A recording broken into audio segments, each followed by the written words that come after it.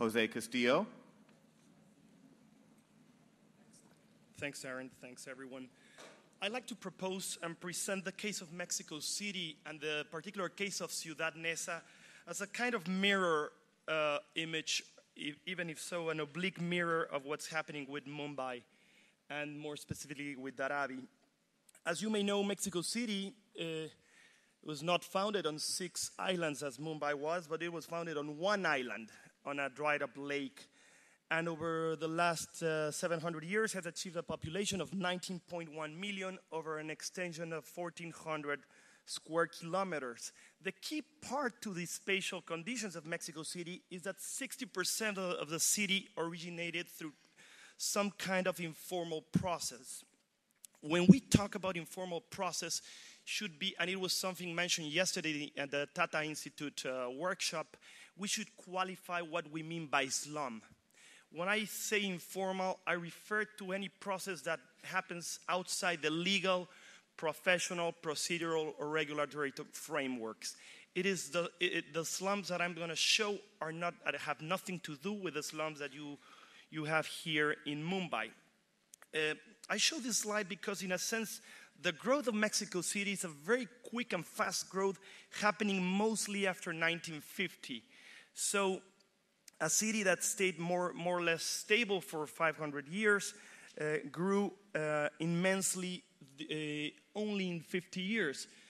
This graphic, which is kind of, again, a mirror image, the top part, the green part of a graphic, it's economic information. The bottom part is demographic information. The green is the gross domestic product, and you see a number of lines, which are the parity of the peso to the dollar, the currency, inflation, and annual economic growth. In a sense, I show this graphic because it shows the boom and bust cycles that characterize not only developing countries, but cities as well.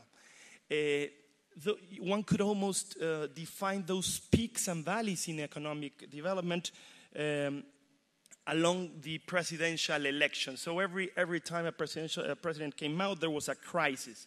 On the bottom part of the graph, you see how, in a sense, the growth of Mexico City has been taking place outside of Mexico City.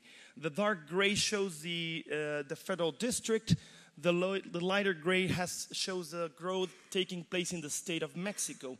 So when we talk about Mexico City, we have actually to talk about the metropolitan area. 1949, I show this image because this was a type of how, when one spoke about housing policy, this was what housing meant in 1949. The most important project by Mario Pani, the foremost architect and urbanist in Mexico City. Fast forward 15 years, and this is Tlatelolco, a community slum clearance project only 2 kilometers north of the city, north of downtown Mexico City. And it was actually a former slum turned into a community, modern, hygienic, progressive city for 80,000 people. This used to be housing. This was the idea, and not only in terms of architecture, but also in terms of politicians, policymakers. But actually what was happening in 1963 was this phenomenon.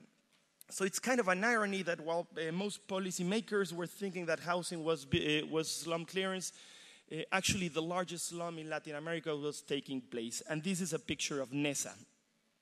To understand a little bit more about the spatial geography of Mexico City, the idea of a slums, it would be very difficult to find which are the real slums in this sites and how they relate to density. In some cases, like the western sections, the slums appear right next to high-end development in the same fashion as in Lomas de Chapultepec. Or in Santa Fe, as it has been shown before by both Ricky and Andy, where we have these huge gated communities right next to these other encroaching informal settlements. But I'm more interested in presenting what's happening on the eastern side of the city. A city where actually urbanism has become a kind of geography. We're talking about communities. This is Ecatepec. The previous photo was Neza. Both communities of more than 1.5 million inhabitants, all developed in less than 50 years and all developed informally. This is Valle de Chalco. it's crucial to understand that the informality is not about actually a collapse of very simple organization, but actually about a very sophisticated set of networks, dynamics, and players, in which the key to the success takes place the moment that those social protocols arise and become evident. NESA, which is a big square you see, the sort of the large grid you see in the center of the picture, houses 1.25 million, started in 1943, 38 square kilometers. If you add up the other neighborhood, which is Chimalhuacan, on this part here, you have the population of central Barcelona. And some pictures again. 1943 is the photo on the left, a flooding part of the city. 1963, the photo on the upper right, and 1973.